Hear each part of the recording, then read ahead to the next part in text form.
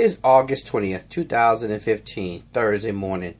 We got to wake up, people. Even HLN, part of CNN, they show videos, and sometimes people, let's wake up. Some things are a setup, but they make a whole big deal. Even people on YouTube. Look at this video. There is no earthquake allegedly reported, but only one bottle fell. Do you know some things can be set up? Take a look at this. A store clerk goes above and beyond to save a wine bottle. Watch the reflexes. The bottle, it starts to slide off the counter, and at the last second, no! Safe! It's a big hit on YouTube, apparently. Like 250,000 views. In slow-mo now! Nice moves.